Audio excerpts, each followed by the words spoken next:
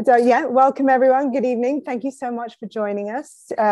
We are delighted to have so many people here from all over. Just to introduce quickly the speakers today. Well, I'm Jane Solomon, part of Amalgama, along with Daniela Galan. Amalgama is a cultural program based in London dedicated to promoting and championing the work of women artists from Latin America, from the past, from the present, emerging, established. We do this through art history courses, our Amalgama Academy, through our social media platforms, through group and individual exhibitions, through mentorship publications.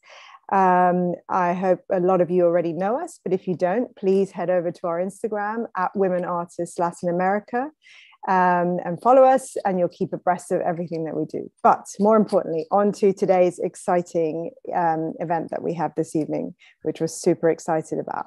We are delighted to be able to have this conversation with the son of the most amazing, phenomenal, fascinating, inspiring artist. I think we're all fans of Leonora Carrington. And we are delighted to be able to have this conversation with Gabriel Weisz Carrington today, this evening. So without further ado, I will hand over to Danny, who will conduct the interview. But first of all, just a bit of housekeeping. We're going to keep everyone's mics and videos off for the moment. There will be a chance to ask questions towards the end of the evening of the event. So about an hour in total. Please feel free to send questions in the chat in the meantime, as and when they come up, and I will convey them to Daniela. And that's it for now. This event is recorded and it's live on YouTube. And over to you, Danny. Hi, Gabriel. Thank you so much for being with us here today. This event is a wonderful occasion, not just to speak about your mother, but your wonderful book, The Invisible Painting, the memoirs that you wrote about your mother, that, as I was mentioning to you 2 minutes ago, it really made me wish that one day my son would write a book like that about me. And I found it fascinating because often people tend to talk about Leonora Carrington her only 4 years with Max Ernest and her relationship with the surrealist crowd. And what I love the most about your book is that you go further and you talk about her long life. And her relationship with you as a mother, as a creative, as someone that shared this creative experience with you. So I want to start from the beginning. What led you to write this wonderful book and this approach that you give her? Because in a way, when I read the book, sometimes I feel you're writing to us, the audience, but sometimes I feel you're also writing to her. And I wonder if that was an intentional way of you writing the book in this particular way. Well, yes, you're quite right. The thing is that, first of all, you see, I was kind of shocked by the way people would write about Leonora, like if she was some kind of a rock star, a Hollywood figure, and she was neither one nor the other, no? So she was an artist, but what does that mean, really, no? Because especially nowadays, that art is so devaluated. I mean, whatever one can observe in museums and so on, it's, as far as I'm concerned, a bloody disgrace, what people call art, no? So I don't know. There was a moment when art meant something. I don't know if we're living a kind of dark age or what's happening, but I thought that it was very important that people would understand what was the kind of creative process in Leonora, no? What did she really achieve? Because she was always looking for something, no?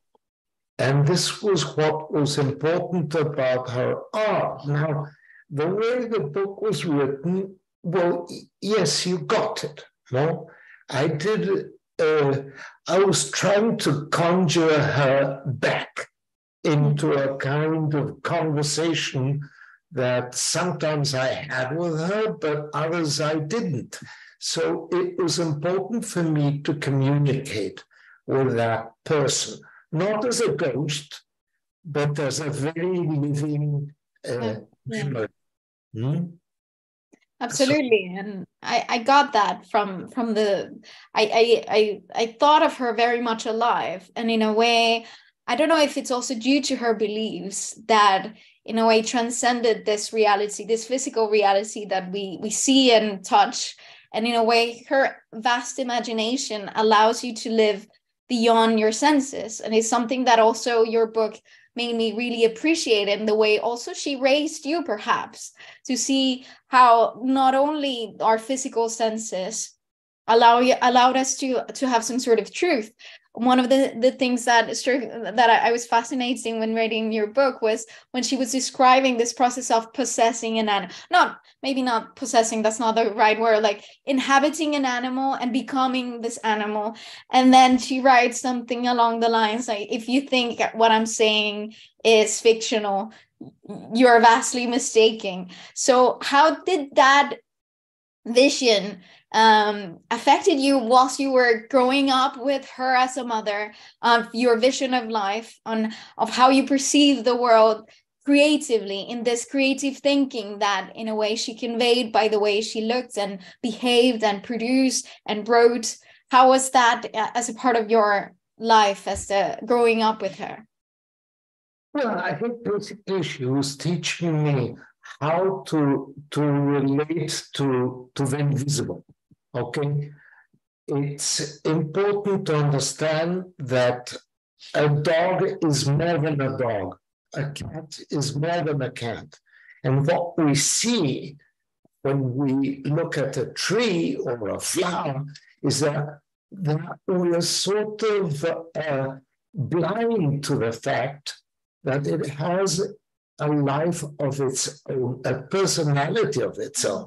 And then Leonora taught us that. And I think Danny also got that from the exchange he had with Leonora and with myself as well, that we wanted to bring this kind of invisible reality, to something tangible.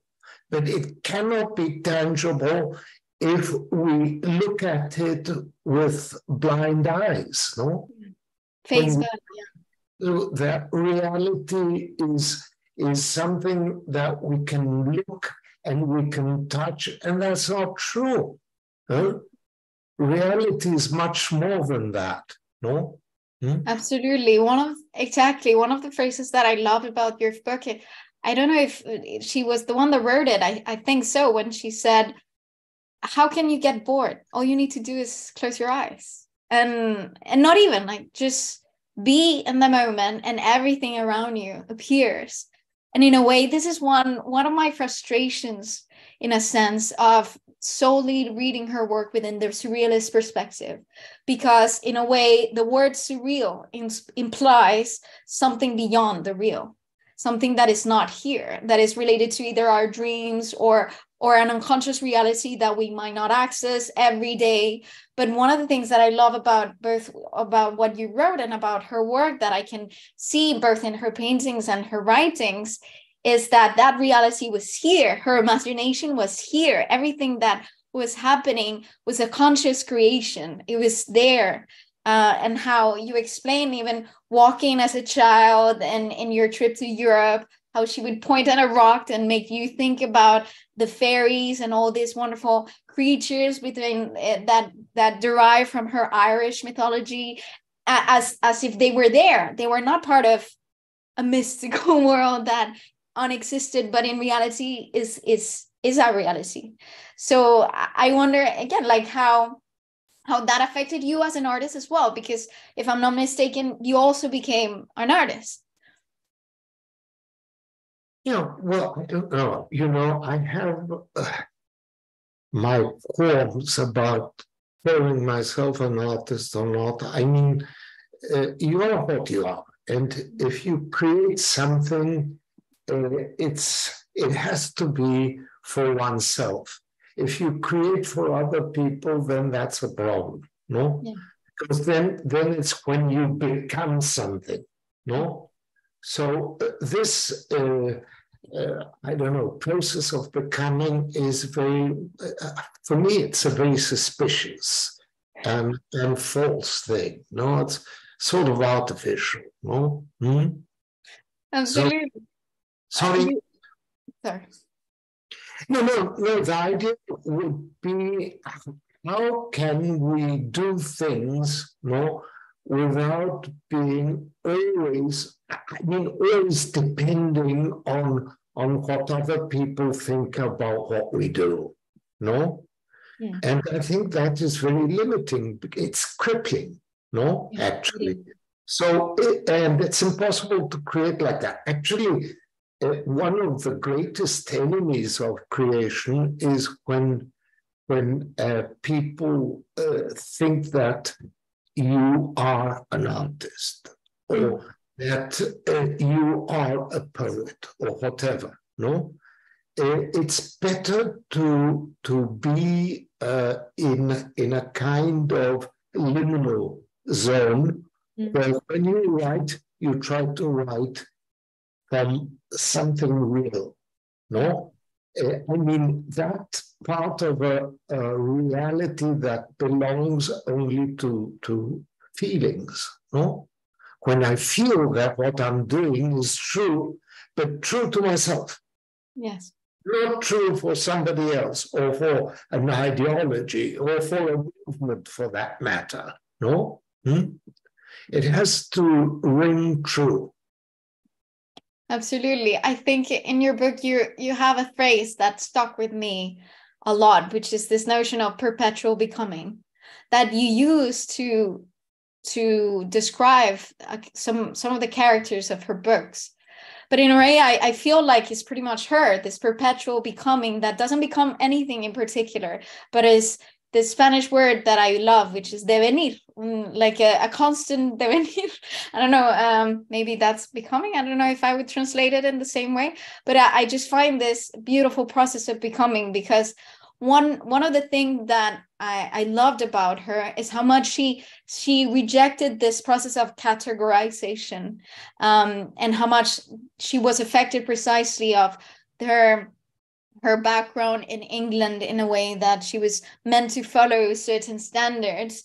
And then also precisely where lies my frustration of circumscribing her work solely to surrealism, because in a way puts it again into a becoming a very specific framework that prevents us from looking forward. But I want to explore this process, and how was your dialogue with your mom relating this beginning of hers in England and coming out and transforming that reality into something else? I think something that you mentioned in your book is that she named you after her father. So this is a relation that in a way ties her back into that past, but makes you wonder as well, this relationship with this beginning, and how did you relate to that as well, and in your conversations with her? Well, you see, the thing is that her life in England became a kind of mythical kind of space, no? Because she was imagining a kind of England that no longer existed, no?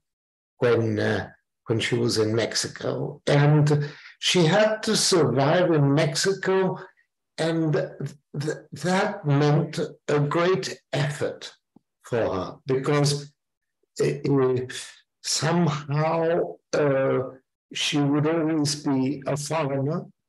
But to think that Raven, your name was English, no? And so on. She was a foreigner there as well. Yes. She was a foreigner in her family circle, because none of them really understood her till much, much later on. I think she had a kind of relationship with Pat, who was one of my uncles, and Gerard, no, mainly. That was it, you see. So that was a problem, no? Yeah, I felt that too, that in a way she never felt from anywhere in particular, precisely because she was always becoming something else that prevented her from categorizing herself in a particular way. And in a way, this is the same way that I view her process in Paris, despite the fact that one of the most famous paintings of hers happened very early on, when she was in Paris, surrounded by this surrealist group. But in a way, a lot of people tend to gravitate around that particular painting, that self-portrait, that in a way informed a lot of her career. But in a way, we tend to stay there and disregard a lot of her process that happened afterwards, when she arrived in Mexico and then in the US with you. So I think there are so many processes that are open precisely because of this categorization. And before I jump to her process in Mexico, I want to go a bit to your dad, because I think your dad is also a fascinating person, and also her relationship with the surrealist group, because beyond being categorized or not within the surrealist group, I think they were a community that actually helped each other quite a lot. And this is a question that I don't know if you discussed with your father or not, but when I was reading the biography of Remedios Varo, I found it fascinating that it was because of Emérico Chiqui Weisz that she was able to see Gerardo Lizarraga in one of the camps in France, and thanks to the surrealist crowd was able to free him. So I think this connection of helping each other, this group that in a way transcended arts, and it became a friendship that in a way they helped each other and helped navigate very turbulent times. I don't know if you were your father talked about this relationship prior to Mexico and with Remedios Varo and this wonderful event that without your father, probably Gerardo Lizarraga would have died. I don't know if you discussed that with him. Well, you see, the thing is that we had to kind of create a family. So since most of my father's family was murdered by the Nazis, no, and my mother was estranged from her family as well, and Remedios was also estranged from her, her Spanish past and so on, and origins and so on. It meant nothing. So what had to be built was a kind of community that would somehow understand each other or fight each other, because that was as well. It was true as well, no? But those were the things, you see, we lived a life that had to do with the moment. There wasn't much going back to the past, you know. First of all, my father didn't want to speak about his experiences with the French Vichy, no, the French fascists, that were his enemies, no, and so on. I mean, it was very difficult to speak about all that, and it was difficult to speak about Morocco when he was kept in a concentration camp there, no? So those were the things that we didn't speak much about. We spoke about books, no? And for example, I had long conversations with Remedios' cats, mainly, because Remedios would gossip with my mother, and while they were gossiping, I had a very close relationship with the cats, and we had an interesting exchange of ideas and concepts, very complex concepts, because most of the cats were mathematicians, and also they were very learned, really, no? And it's a beautiful animal that remains in so many artists like Leonora Fini, whom you also met. Did you talk to her cats as well? Did you meet Leonora Fini's cats? Did she have cats when you met her? Yes, but at the time, I was sort of far more impressed with one of the parties that I mentioned that in the book, that suddenly a lot of people completely nude, burst out of a room dressed as horses. So I was impressed with that more than with the cats at the moment.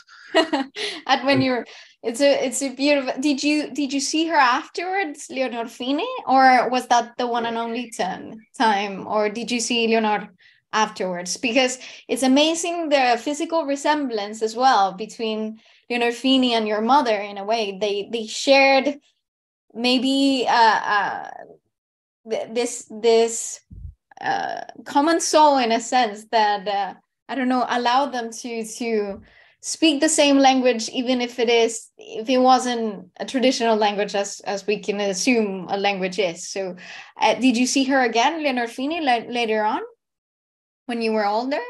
No, it was enough to feel this kind of explosive psyche, that Remedios had as well. Yeah. And this kind of strength that I haven't seen in many people, I mean, aside from my mother, of course, that they had this enormous amount of energy that was not expressed like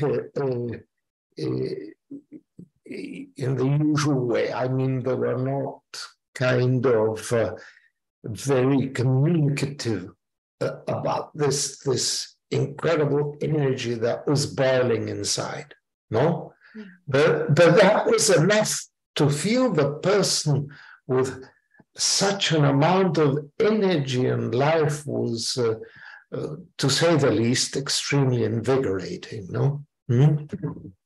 I imagine it must have been absolutely fascinating to be in the same kitchen in Mexico as your house, at your kitchen, where you probably heard the conversations of hundreds. Well, I don't know if the hundreds is a very large number, but a lot of one of the most brilliant intellectuals of the 20th century, like Octavio Paz, Remedios Varo, Aldous Huxley, Wilfredo Lam. How did it feel to be part of observing these conversations? Where did you take part in the conversation as well, or were you more of an active listener? What was your part within this kitchen that was not just a place of conversation but of bubbling creation? How was the experience of that particular kitchen, which in my imagination it was quite magical, but I don't know how you experienced it. It was a kitchen, and it had wooden table in the middle, and it was cracked, and it was a kitchen. There was nothing fancy about that kitchen. It was what it was. But the thing is that the conversations were wonderful. Yes, I did participate because I'm not a very good listener, especially when people, have an opinion. I don't care if it was Wilfredo or Octavio or whoever.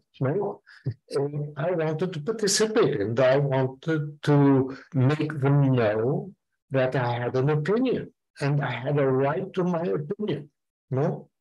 Which is something that you also convey in your book, that in a way your mother raised you to be this pair. She never raised you to be, in a way, like treating you with a bit of condescendence because you were younger, but rather the opposite, right? I don't know if I got it right from your book, that in a way she spoke to you quite face value, explaining to you every bit of her thought process, which in a way, on the side note, it gave me a cue on how to talk to my son as well, in a sense, to in a way raise him to a point where we can have a dialogue even if he's 2, which I found that fascinating. And I don't know, how was this dialogues between you and your mother towards the end of the book, something that really fascinates me, is something that I personally didn't know, is your active creative collaboration, which I found incredible. So the amount of projects that you worked together and the amount of artworks that you created together. I don't know if you can elaborate a bit on that, of this process of creative collaboration that you did between the two of you. Well, yes, it was mainly, a way we sort of invented different games. And each project was a way of playing, a way of understanding through enjoying oneself, but at the same time understanding the language of the other, no? So it's the possibility of listening creatively and having a creative conversation. And the creative conversation was doing things, making things, no? Writing as well, because we wrote a play together, and she helped me also in several projects, and I helped her as well. So that was that sort of thing, no? A mutual collaboration. Beautiful. Yeah. And which one was your favorite? It was a mutual conversation, not collaboration. No? Yeah, conversation. It makes sense, the correction completely. And do you have a favorite one of your creations? Do you have one that you feel particularly proud of? Well, not really. I mean, it was part of an educational process, if you see my point. And she, without having the pretension of the teacher or the master or whatever, she would teach things through play, through conversations, no? Through understanding what was needed, no? From the other. And from oneself as well, because when one teaches something, then one becomes also the one that is being taught. Absolutely. No? You learn more by teaching than any other way. Absolutely. And which is something that has happened to me. The more I teach about this artist that I read about, and I want to convey this information, well, not information, this creative process about, the more I learn about them, and the more I fell in love with them. And in a way, in the class that I've created about Leonora, I find it very difficult to separate her writings from her paintings. Is this something that she envisioned, like this, in a way, a vast created world, or am I mistaken in a way? Because I feel like one cannot be read without the other. I find that they complement each other, they enrich each other, but at the same time, as if they are two edges of the same sword. I don't know if the sword is the right way of saying. What do you feel like? Is it correct in saying that she was a creator, more than an artist, a creator that encompassed both writings, paintings, plays, every bit of creation that comes from her? No, I think they were completely different. You see, the thing is that as a writer, she had to embody that kind of creation, no? And as a painter, she became much more of an eye, of an inner eye. And she had to look into different matters, completely different matters, because you see, the thing that if it was created by the same person, it's not enough to think that there was sort of a bridge between one and the other. Really, it did happen once in a while, but only that. But then the paintings had to acquire their own environment, their own perspective. It meant dealing with completely different things and images and so on. No, images in a painting are somehow they have to deal with space, and space is something that is very difficult to convey in literature. In literature, you become more of an actor and you have to embody characters. In paintings, I don't think it was so much a matter of embodying. It was more a kind of struggle with the visual. No, I can't think of another word.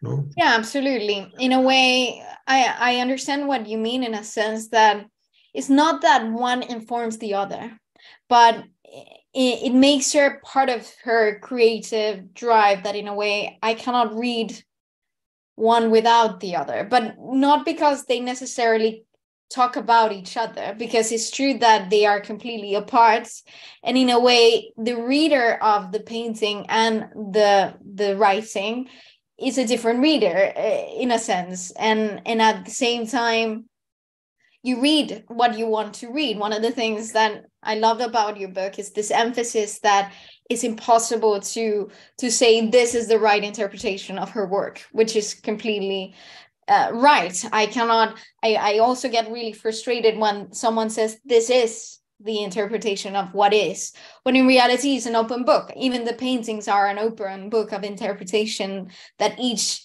viewer, reader, observes and undertakes in according to their own background, according to their own feelings, according to their own auras, I don't know, according to their own mystical beings. But I do feel that in a way, by reading them next to each other, it informs me about the others in a different way, especially about how much I can gather of Leonora's sense of humor, which is something that I've learned here in the UK, that by having a British husband, I have to explain a lot to my family that he's making a joke. And I don't know if that happened as well in Mexico, that they really got her sense of humor and her dark sense of humor that is very British in a sense. I don't know if we can assign it to a particular nationality, but it's more of a certain language that in a way not a lot of people, I feel, tend to understand about the humor, the underlying humor that is both in her writings and in her paintings. I don't know if you feel that way, or if in Mexico people have being able to appreciate this humor, or not appreciate, I don't know if that is the word, but fully understand this sense of humor, this humor, underlying humor in both writings and paintings. Well, you see, humor is also extremely difficult to define, because it is bound to a certain learning. You have to learn to have this kind of sense of humor, because otherwise you look at it like if it has to be something that makes me laugh. And English humor sometimes not necessarily makes you laugh. Sometimes it just makes you smile. But then that's enough. Yeah. And it's not slapstick, you see. So then there are things that one has to learn about it. And then Leonora created her own humor, which was, I don't think it was understood either by the English or by the Mexican audience. Yeah. It was her own humor. And it was devastating, really, because when she was a feminist by right, if you see my point. So whenever somebody tried to compare her, to the male counterpart, then she would make these kind of very dark jokes that were sort of understood by a third invisible entity. No? Yes. Do you remember which sort of humors would she say when someone would make that comparison? No, I can't recall the exact words and things like that. No, but I can recall the atmosphere around the person that dared to speak, thinking that maybe male artists were superior to female, artists or painters or whatever, no? Which is the common stupidity, no? Yeah, You know. absolutely. And I do feel that. Mm-hmm. I do feel that when I read, for example, The Herring Trumpet, there's an underlying humor that when I read reviews or writings about The Herring Trumpet, when people tend to read it with like at face value, they forget about this underlying humor that you can really enjoy. Even though it's a book that, again, I wouldn't categorize as a surrealist book, but I think in her sense we have to create a different genre in order to explain what that book is or what her paintings are, but in a way it's a book that, as you mentioned, it just puts a smile of my face, because not just humorous but very incredibly witty. So you see this underlying, as if unconsciously she is winking the eye when I'm reading it. And also I feel similarly when I see her paintings as well. Before we leave, I want to for us to explore a bit what you mentioned about this very tragical moment in Mexico that made you live during 1968. I don't know if a lot of people here in the UK know what happened during 1968 in Mexico. That was not just 1968, very famous in France, but also very significantly and historically important, that made you both leave Mexico at the time.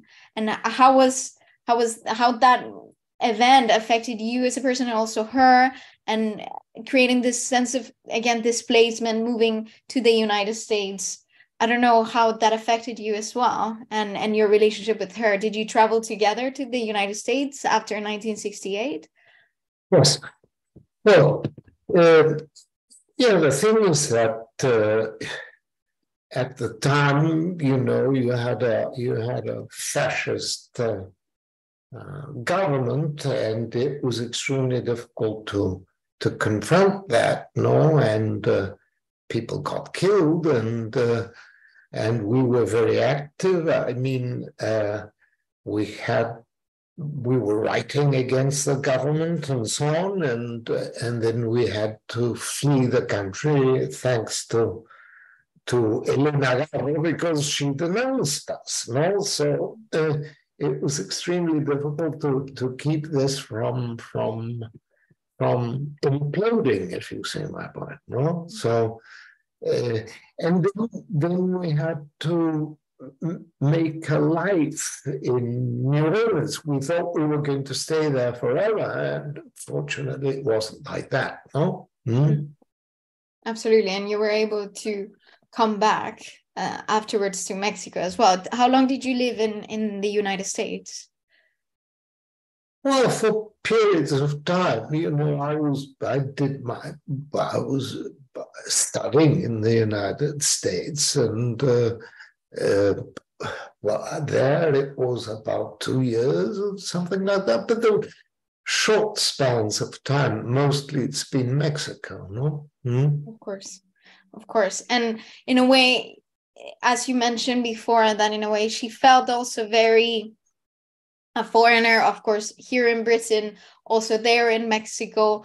But did the culture of Mexico transform her artwork in your perspective, or not? I don't know. Well, one has to sort of live with the unseen, if you want, no, in any kind of country that you live. I mean, either you do that or you're going to suffer a lot, no? But the influence that other people had over art and so on, I think that, and that includes Marcel, is non-existent. Yeah. Yeah, although I do feel like there are processive dialogues in a way. One of the things that strikes me the most is this conversation, as you mentioned, with you and her, but also the conversation she had with other artists like Leonora Fini and Remedios Varo.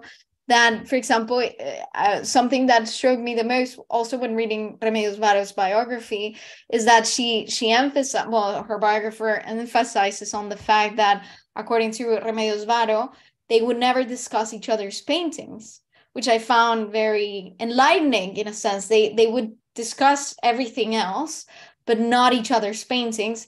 But even so, I feel like there's a creative, an underlying creative conversation between the two artists that we can observe, despite the fact that they are completely apart aesthetically, but there is an underlying conversation. Do you remember that? Do you remember ever them having this creative conversation of, or how were their conversations between Remedios Varo and Leonora Carrington? Well, maybe about books. You know, again, that's something that we always forget. We think that artists have to have, you know, very creative conversations. And that was not true. I mean, it was like they say in France, papotage. You know, that's what it was. So it was playing. It was doing things together. It was the pleasure of being with a person, but not going into her art or not, because art, for at least for Leonora and for Remedios, I'm sure, and for Leonora Fini as well, it was something extremely private. Yeah. That had to do with a kind of inner struggle. You don't open that to anybody. I mean, why? Huh? Yeah. You want to keep their friendship. Yes. That struggle is completely private. Yeah. Creating is, again, very private, unless you want to create with another person, which, as you pointed out, there were some things that we did together. No? Yeah. But that was a completely different kind of arrangement, because I would respect, you know, her inner privacy, and so did she. No? Yes, and I suppose, like, if I'm not mistaken, one of the only collaborations, like, that said they had together, I think they wrote a play between the two of them, if I'm not mistaken.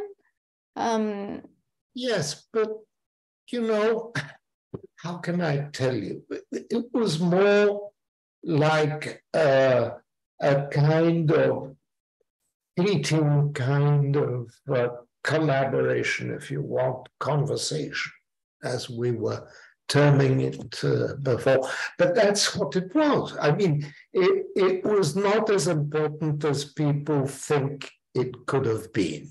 No? Yeah.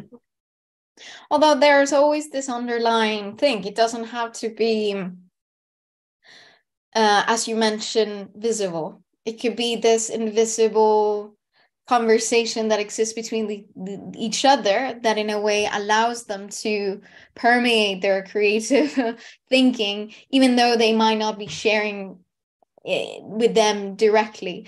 Because definitely there are some sort of, for example, there are beautiful correlations between Leonora Carrington and Leonora Fini during their time together in 1939, 1940, with their writings and paintings, even though they were not discussing them necessarily direct to one another, but this cohabitation in a way. I read the other day an article that I found fascinating, is the fact when two individuals are next to each other, their neurological system get in sync.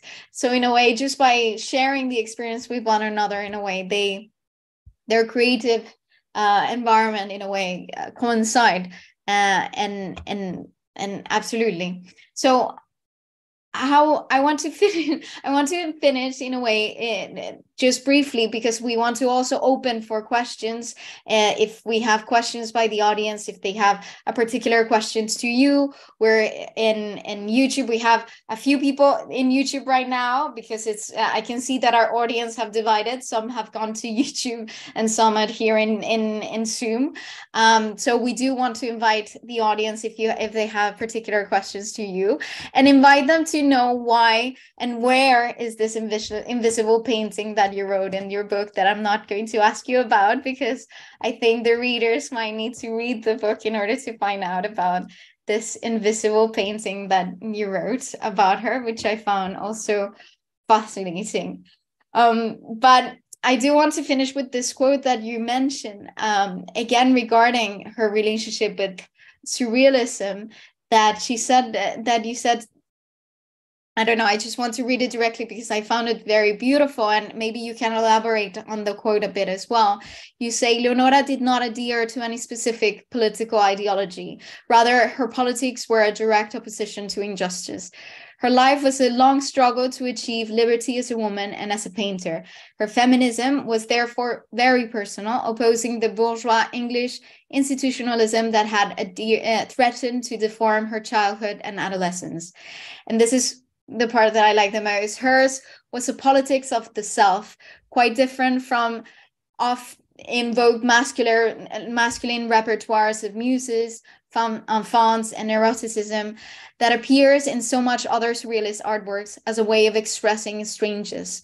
My mother rebelled against these metaphors for female otherness. So in a sense, the real question that I want to finish with is, how do you see this question of whether or not your mother's work could be read within the surrealist category, and how much does it add value or not, or actually removes value from her work, this categorization?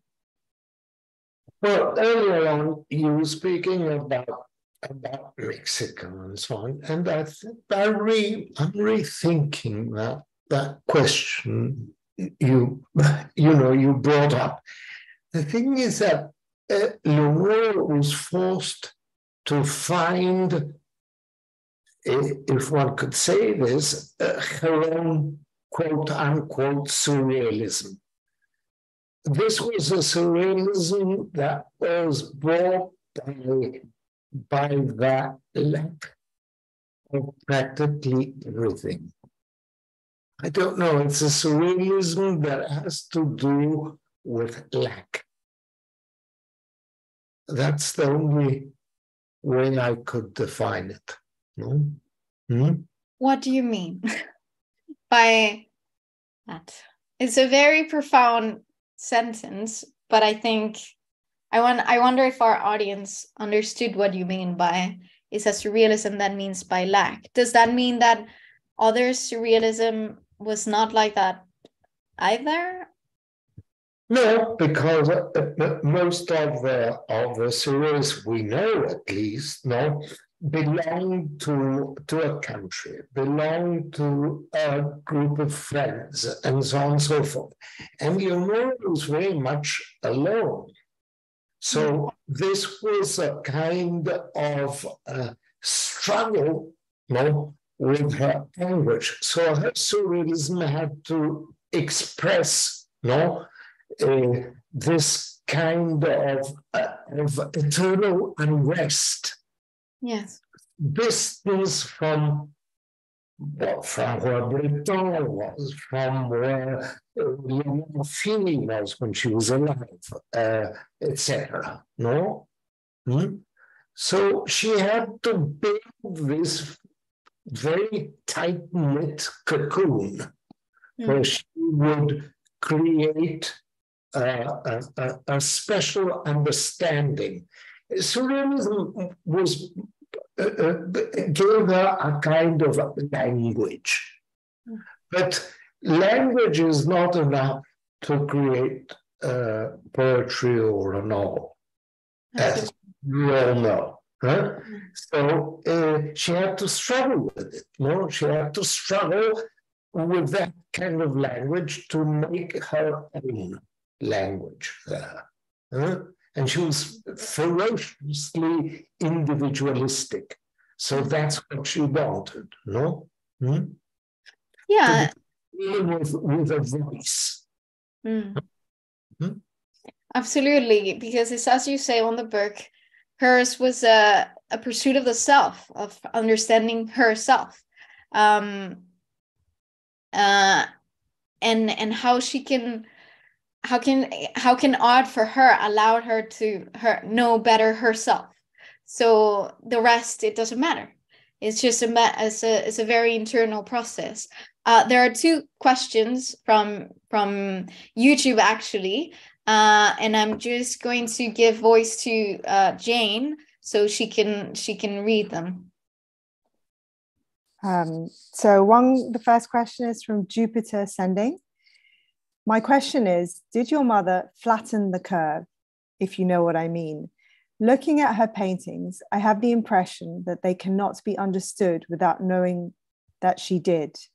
Thank you. That she did flatten the curve. Oh, dear. What does she mean by flattening the curve? Maybe Jupiter can write in the chat what you mean by that. But the next question then is, who is your favorite artist and what is your fondest memory of Leonora? Well, the thing is that I have so many painters that I love, you know, that it would be very difficult for me to tell you, okay, this is my favorite artist. With Leonora, I was born with those images. So it's not a matter of liking, it's a matter of living with it.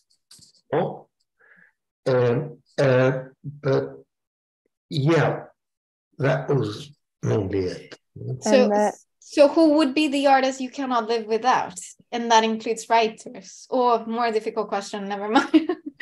But then the second part of that question is, what is your fondest memory of Leonora's?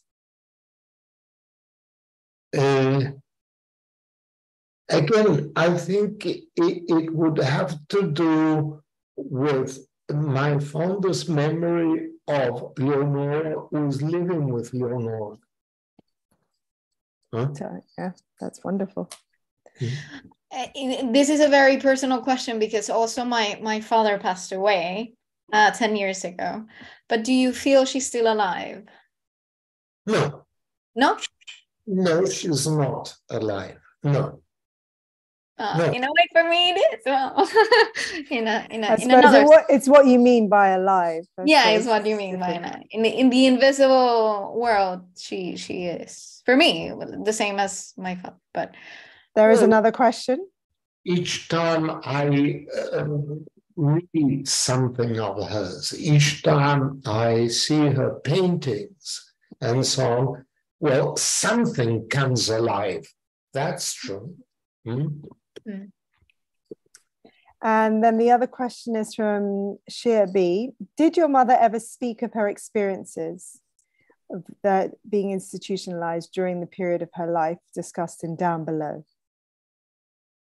Not really, no. That was, again, you see, something as painful as was my father's imprisonment in the French camp in Morocco. No, there are things, those are things that you have to digest again in a very private space that is not even open to a conversation with people whom you love. No? So those are things that usually are kept, silent, mute. No? Did you discuss any one of her books in particular with her while she was writing with them, or not? Well, again, I missed the first part of you. So did you discuss any of her books with her while she was writing them, or not? Or she would not discuss her books while she was writing them? No, sometimes we would speak about certain images, but it was not, something that we preferred to collaborate with each other, no? And and keep that kind of conversation, the creative conversation, with something that was being done at the moment, you know?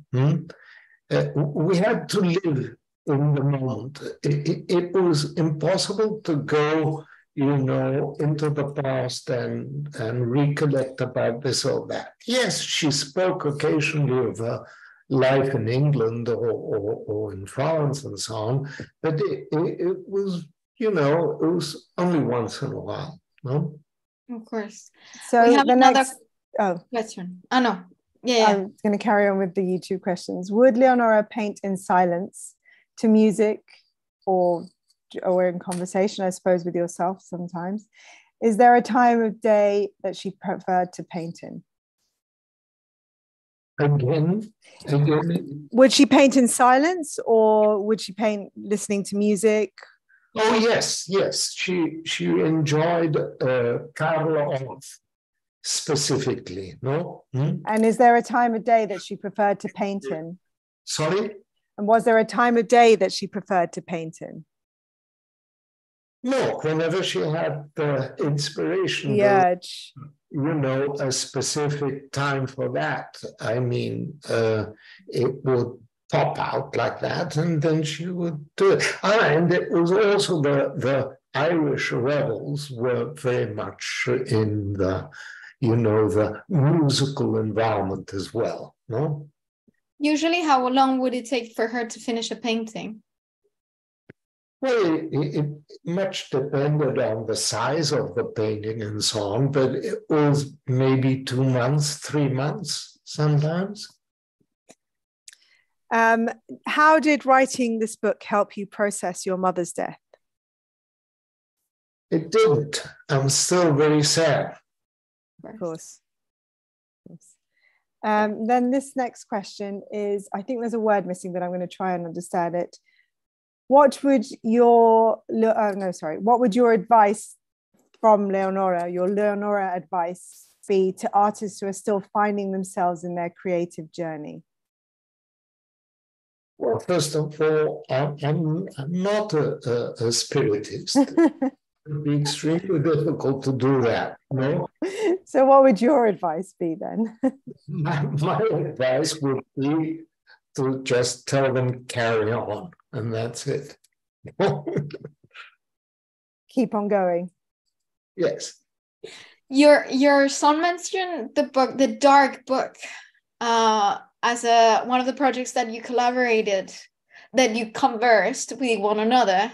Can you tell us about this book before we wrap up? Well, you see, that was again something very interesting, because somehow Leonora would create an image. Then I would have a conversation with that image. Then sometimes I would start the conversation with a poem, and she would answer visually, no? So there's not a kind of thematic environment there at all. It's sort of a conflict between one voice and the other voice. It was sometimes a discussion, sometimes it was far quieter, you know, maybe a kind of whisper, no? Absolutely. Do you know where we could see, because that's sort of as an artist book that you created between you two, right? Do you know where we can see it? Like, where could the public see it or appreciate it? Do you know? That's going to be very difficult, because it's only been sold as an object, as an art object, no, as an art object, of course. Mm-hmm. And it's part of a private collection, is it? Well, there are some people that have the book, you know, but most people don't understand the book at all. So, because they want to buy it as a, as a painting, and they would like to, to sort of exhibit the book, in a public fashion, so that people can say, "Oh my God, you have a Leonora, this and that," and the book does not lend itself for that kind of, exposure. Yeah. I can't see any more questions on YouTube. Okay, here, and so we before we wrapped up, we have some exciting news both from our end and your end that we would like to share with you. So I don't know, Jane, you want to start with our end, and then we give voice to Deb. Danny, maybe you could share the screen. Sorry. Yeah. Do you see it? It said started sharing. There it is. Can you see? Yes. Yeah, that's very nice. So as I said at the beginning, part of Amalgama, our mission is to champion, promote, and share the work of amazing, incredible women artists from Latin America with the world. And so part of how we do that is through our art history courses in our Amalgama Academy. The courses are focused on artists from 20th century. No, Carol, move if you want. The courses are focused on artists in the 20th century, men and women, but heavily focused on female artists. And you can study a specific artist, you can study a movement, or you can study the whole course of 6 modules. They are given by Daniela Galan, art historian, Art Society accredited lecturer, who really, really conveys her passion and research through these courses that are online, that you can take in your own time, at your own pace, from your own home or from your phone as you're out and about. So one of the masterclasses that we have on offer is obviously on the amazing, incredible Leonora Carrington. And for today, we are offering you the chance to, if you sign up to the Leonora Carrington masterclass, you can get another class for free of your choice on, for example, Frida Kahlo, Deborah Arango, Remedios Varo, Wilfredo Lam, Aurora Reyes, and there are others, aren't there, Danny? Yes. I can't think of them at the moment. Joaquín Torres Garcia, Tarsila Amaral, Anita Malfatti. We have a list that we increase with time because we have new classes added regularly as we continue to provide new context and new short courses. So keep in touch, because your favorite artist, if it's not already there, will come up eventually.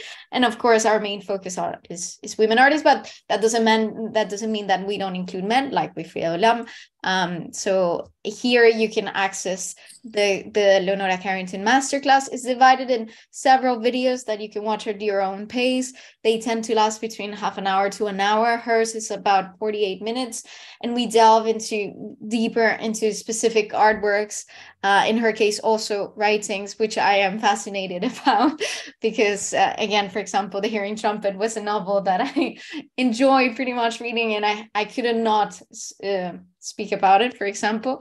But each class is distinct, and each class has a bit of their life story, but also a critical reading about each one of their artworks and also, each one of their creative processes, which for me is really important, to open questions, to create new narratives about them that encourage more research, because in my perspective, loads more research needs to happen. And this is what we want, for more people to read about them, write about them, research about them, because they are so vastly fascinating that this is our mission, to share them with the world.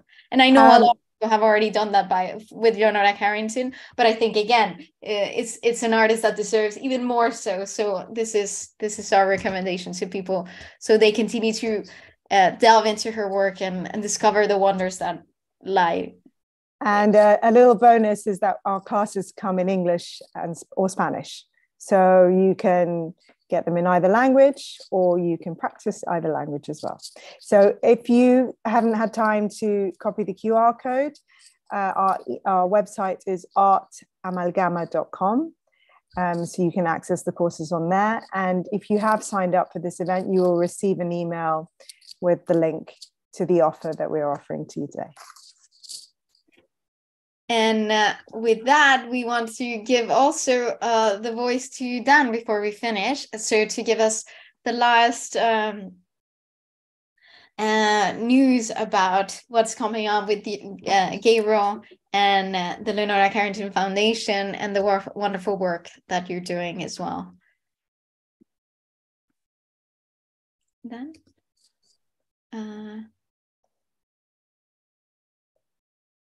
Well, send him a little message. Hey. Oh, yeah. Oh. Sorry, I think it's not letting me share video right now. Oh, no. Yes. Give me 2 seconds. No worries. And we'll let you, because we do want you to start your video. And there you go. Great.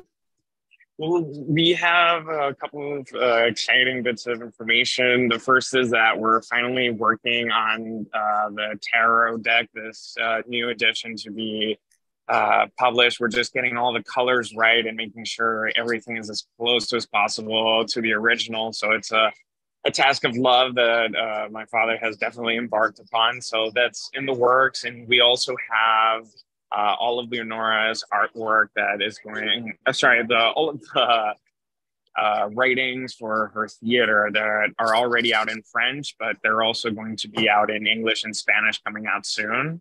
And we'll keep everybody updated on the Instagram. So if you don't follow us, you can follow us at Leonora Carrington Estate, and we'll keep you updated with all sort of new things coming out that have to do with Leonora. Fantastic. Thank you so much. Thank you, Dan. I think a last question that someone just posed just now, and maybe with this we wrap up, because I think this would be a wonderful question to end this with, is how did growing up with Leonora shape your imagination and view of the world? Well, mainly she insisted upon my own imagination and no shaping here or there. You see, the thing is that you have to become an individual, and that's a very hard job, no? So that has to be done with a little bit of help, of course, no? But no shaping, no. She was too busy shaping herself. Amazing. Beautiful. Well, that's great, because she allowed you to have your own voice, which is fantastic.